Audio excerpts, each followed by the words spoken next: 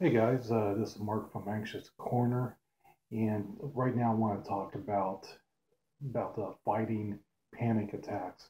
Should you or shouldn't you?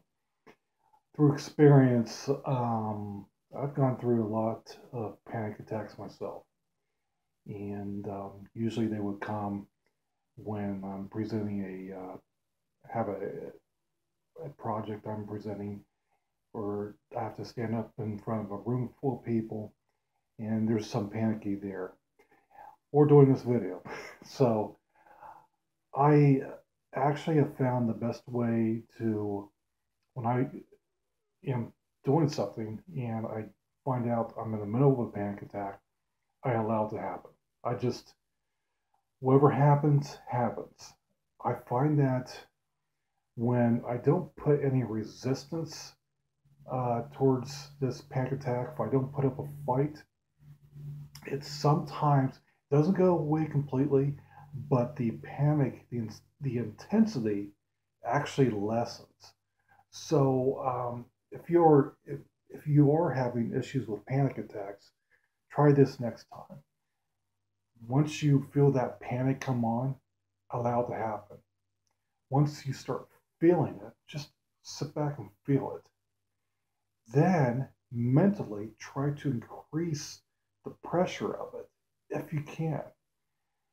And I ran across this technique years ago. I was in middle management at a auto manufacturing company in the IT department. And I was researching one night how to get over my panic attacks. On YouTube, I found it. I can't remember what that video was about. I remember I can't remember who developed it, but I do remember the content. The content was basically, you don't put up a fight, you feel the anxiety. You have to feel it. And then once you start feeling the anxiety, don't try to fight it.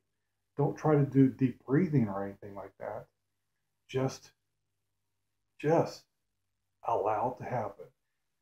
Then once you feel it, then try to increase the intensity of it. Once you start increasing the intensity of it mentally, that will actually reverse the panic attack to where it's not really there. Should happen that way. Depends on the person, and just depends how severe the panic attack is.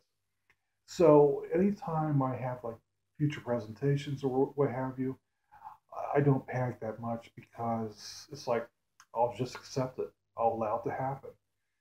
And I find myself not really worrying about panic attacks because I'm allowing this stuff to happen. So my advice to you guys is to feel the anxiety, feel the tension of it, and then try to increase the tension of it once you start feeling it. Again, I am not a medical doctor. I'm not a psychiatrist or psychologist. I do not belong to a community of medical advisors or anything like that.